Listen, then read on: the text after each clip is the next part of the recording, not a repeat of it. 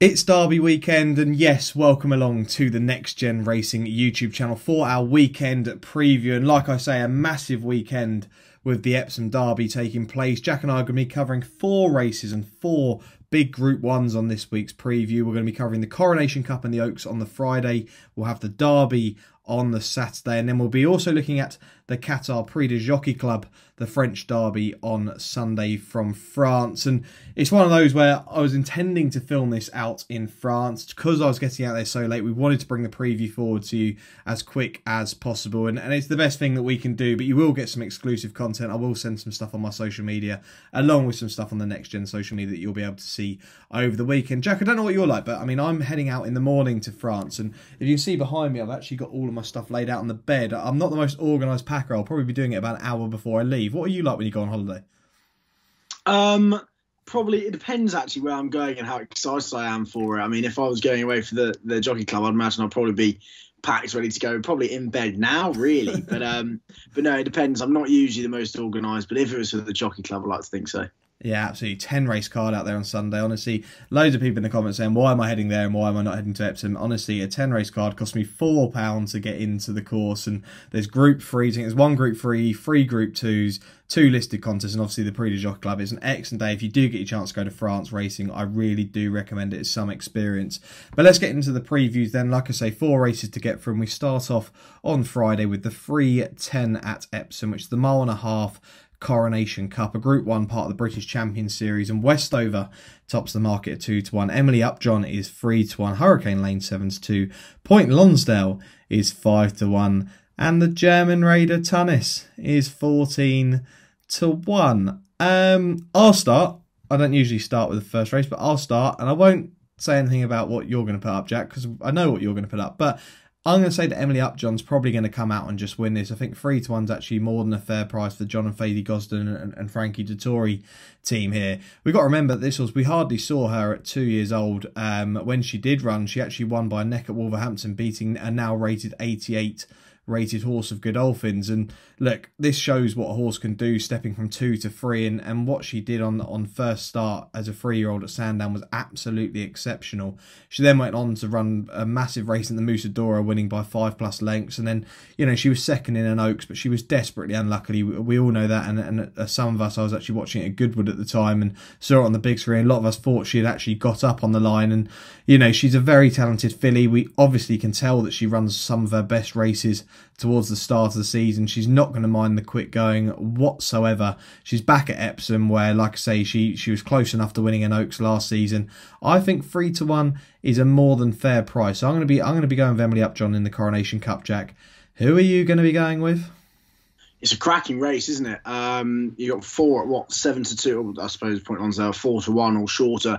Then you got the outside of the field, of course. Tunis on ratings, that is just plain wrong. Of course, Westover's highest rated 119. Tunis and Hurricane Lane are a pound off him. Back on 118. Look, Westover hasn't done anything wrong, has he? Except that run in the King George. He obviously, I would say, pushed Equinox. I mean, he followed Equinox home, I think is the right way of putting it. Was obviously 6th in the Derby, and ground wasn't really to his favour. Hacked up in the Irish Derby. I mean, he is definitely the one to beat, but he has that blipping in. The same can be said for Emily Upjohn as well. But it was nice to see her regain that bit of form last year on Champions Day. You got Hurricane Lane, of course, massive blip on seasonal reappearance, but then bolted up in good style last time out. It was nice to see him retain that ability that he had as a 3-year-old. A lot of people were questioning whether he still had that. And Point Lonsdale, look, he's as game as workmanlike as anything, isn't he? I think the top 4 are very hard to split. Of course, as you know, I'm going to be going for the rank outside of Tunis. Here, he's best price 14-1.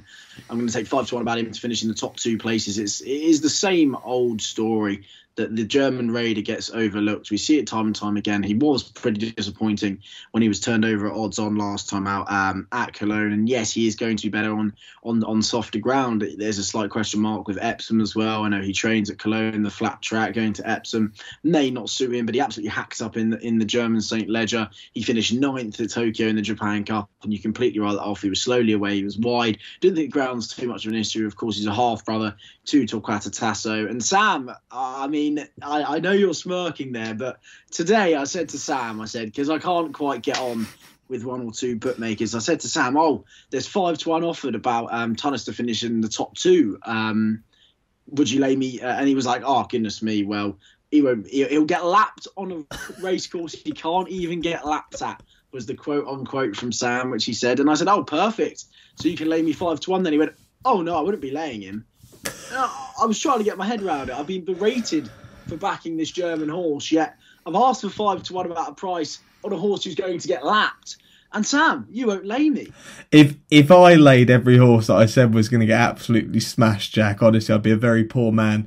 But the one thing I'd say about Tunis, and I don't know how much you've read into this, Jack, but you've mentioned a few negatives there with regards to the quick going and also the fact that, running at Epsom, a completely different track. But looking at the form of the horse that beat this horse at Cologne, the horse then came out and finished 6th of 6th, the winner. I think it was assistant, 6th of 6th by about 8 lengths, beaten by a horse called Northern Ruler, who since, before that was actually a well-beaten, I think at Longchamp was well-beaten in a listed race. I cannot have this horse at all. I'm not even sure why the 20-1's turned into 14-1 during today. I really don't. I think this is a very good race, like Jack says, bar Tunis. I could be made to look a right mug here. I really could. And those who have watched kind of the Next Gen Racing YouTube channel throughout the season will know that Jack's put this horse up for the Arc. A few reasons why, obviously the soft ground being an advantage, and also the Torquato Tasso family vibe is also in there as well. So look, fair play, Jack. Look, I've got nothing against it, but I have said what I've said. I've got to stick to what I say. I could be made to look an absolute mug on Friday. I could end up having a picture of you sent to me in France, basically, of you celebrating like mad. But unfortunately, Jack, I just don't think that Tunis is good enough. So it is what it is.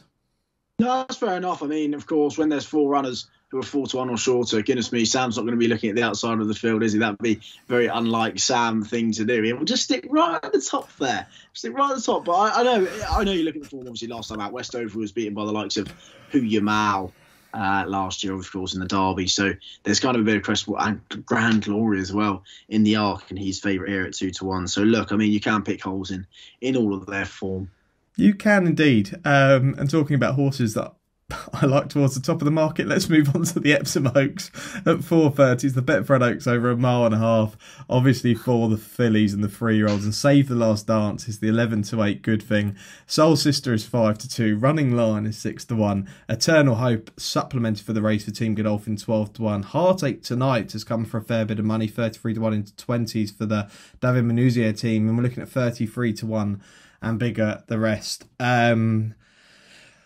Save the Last Dance for me, Jack. I think she's going to be way too good. I think she's actually going to look even better on quicker going come this weekend. I think she's going to become the favourite for the Arc de Triomphe, which often happens with an Oaks winner. We tend to see it fairly often. The Epsom Oaks winner does go very short, probably around 4-1, 9-2 for an Arc, especially if they're really impressive. Do not get me wrong, I think Soul Sister was very, very good in the Mousse d'Or. I think it was a very slowly run race, turned into a sprint at the finish, but what she did was very impressive. I just think Save the Last Dance could be a little bit better. I think Running Lion has been very impressive this season. Murphy's obviously had a real love for this horse for obvious reasons, but I'd actually rather see this horse, and it could still happen, see this horse in the Prix de Diane, where I think she could be a fair bit better over a mile and a quarter. But Eternal Hope's obviously fascinating with regards to supplementation. That was an excellent run at Lingfield. Do I rate an all-weather run? Can I really base the form off that, kind of giving a case for that? Not really. The supplementation is very interesting. She's obviously shown plenty at home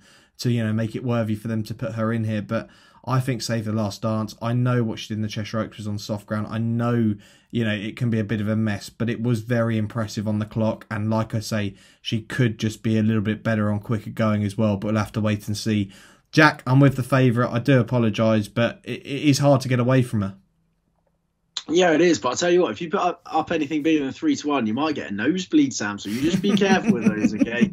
No, look, I think the Oaks this year, it's a funny old race, isn't it? I can't really fancy anything, tell you the truth. There's just nothing in there. I mean, I was kind of looking towards the bottom of the market to try and find something to stick my neck out for. Heartache Tonight, of course, be unbelievable to see wonderful tonight's half sister win this. That would be absolutely brilliant. I think she'll just probably want a little bit softer underfoot, and of course she'll probably want further in time. So it's interesting to see a bit of money come for her. Of course, Eternal Hope being supplemented is a big plus, but I'll probably take on Save the Last Dance with Soul Sister at double the price. More just a price thing. She was very impressive last time out. You got that Frankie factor as well.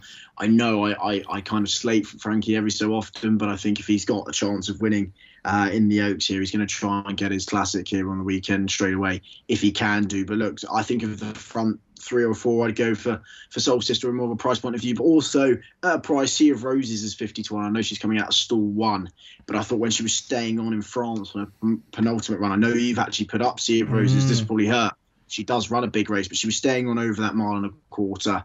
If the Moose-Dora did turn into a massive sprint, which it looks like it did, perhaps she's going to be a little bit better over further. I know she's 50 to 1 at this moment in time, but she's related to Desert Icon, who won in Australia over a mile and a half. So perhaps this mile and a half trip will actually suit her. She hung left-handed last time out. Hopefully she's matured a little bit from that run in the Moose-Dora. But Sea of Roses is 50 to 1, and I'll be taking Soul Sister at 5 to 2.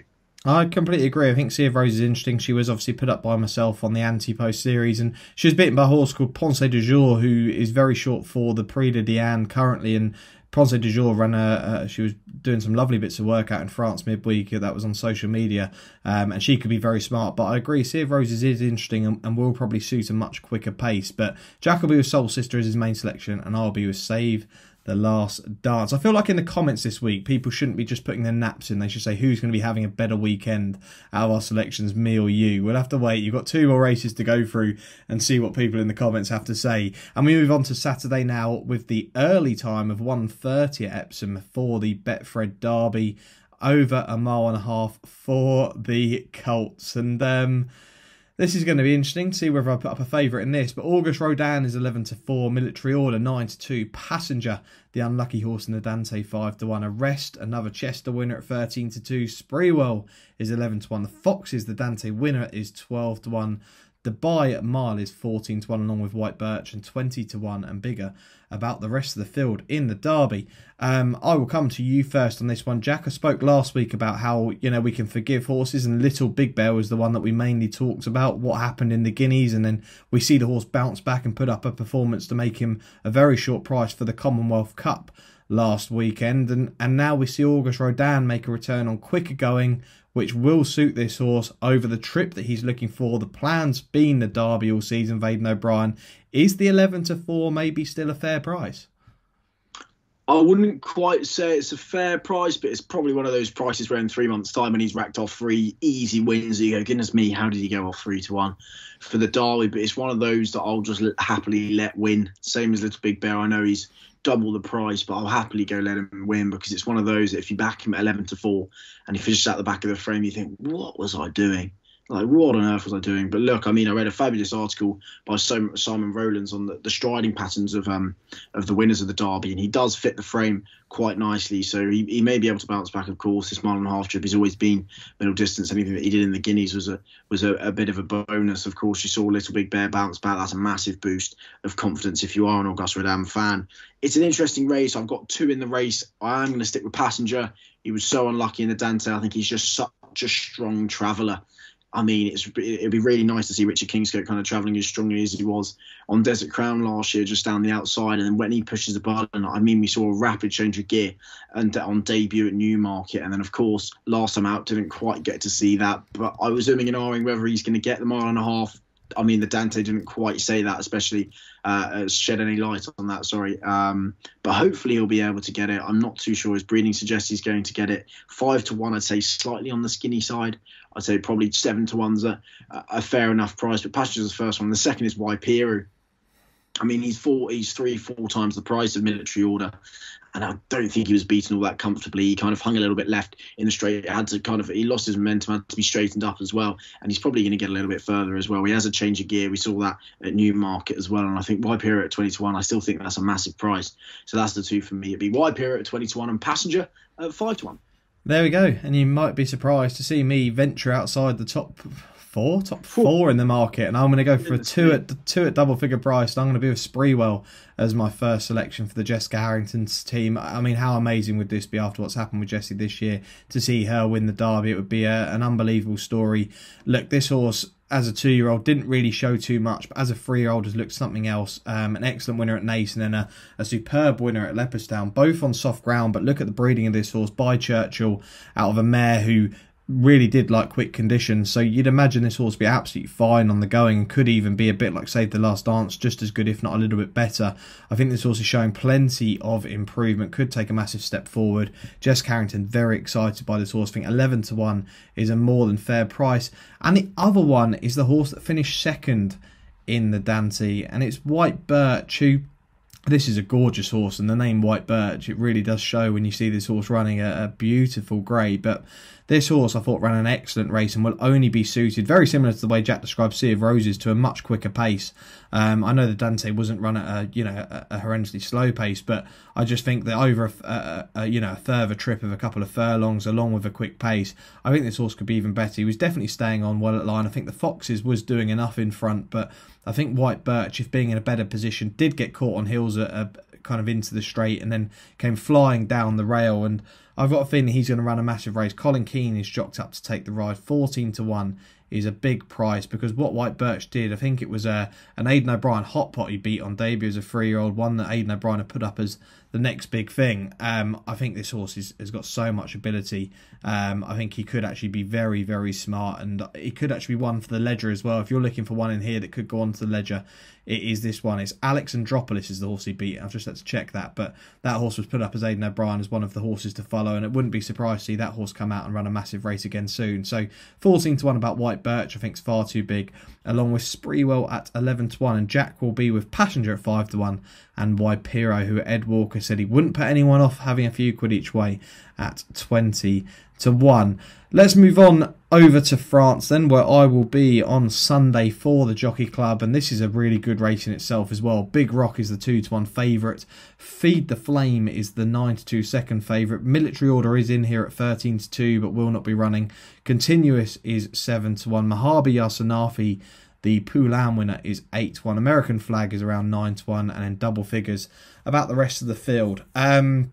We know the kind of connection I have with the Christopher Head stable. We know I'm a massive fan of theirs. It was excellent to see them land the first classic of his career with Blue Rosette in the Prix de Pouilly. She's now going into the Jockey Club with a superb looking horse in Big Rock, who won the best trial that you can have really for the Jockey Club in the Prix de Guiche here, and that was over a mile and 1 furlong, just a furlong short of what they'll be running on Sunday. I think he's just extremely talented. I think he's going to do exactly what he did in the Prix de Guiche. He's going to go out in front and take horses out of their comfort zone, and that is probably the way that he can do this. And if he's got the cruising power that Christopher Head thinks he has, and if you haven't seen it, do check it out on YouTube. Sky Sports Racing did an excellent little piece with him.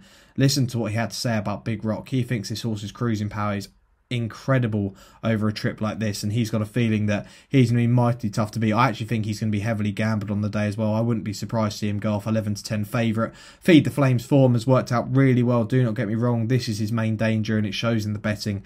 He is a superb horse. The second since come out and won, the third had won by about 9 lengths, I think, prior to running in into the race that Feed the Flames in. So they're the two that I'd be with.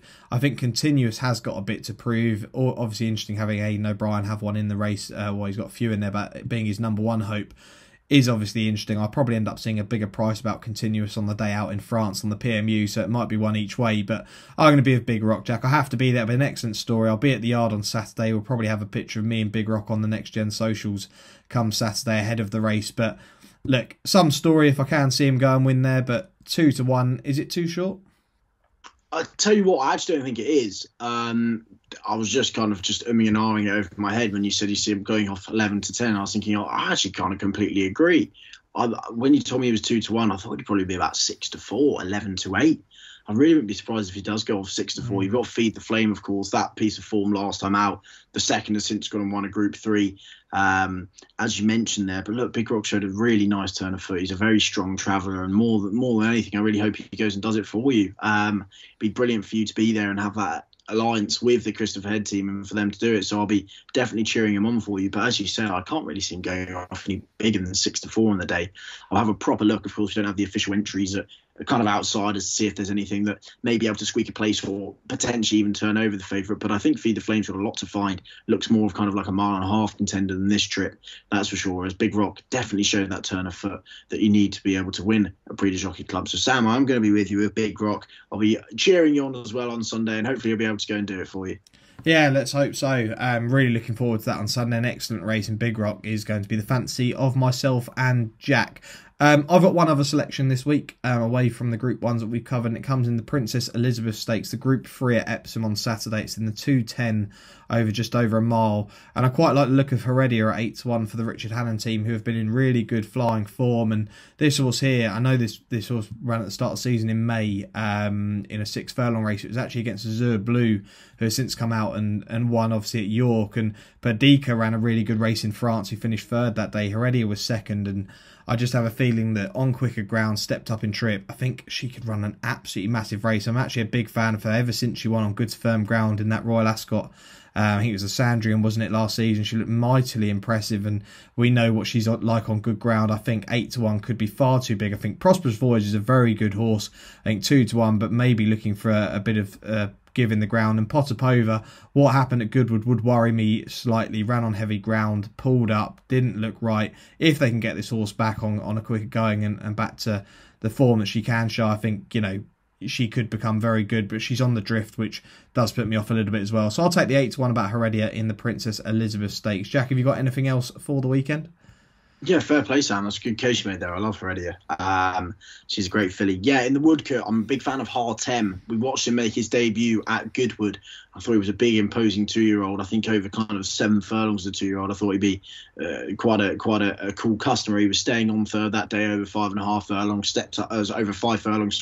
Stepped up to 5.5 furlongs last time out, won in good style, put them to bed by 6 lengths in a much weaker race. And now, of course, is in the Woodcote here. He's second favourite at 5-1, but I was a big fan of his. I think he's going to be staying on at the line. Hopefully, he'll be good enough. These 2-year-old races are somewhat of a lottery, but I think Hartem at 5-1 in the 2 o'clock at Epsom on Friday could go close.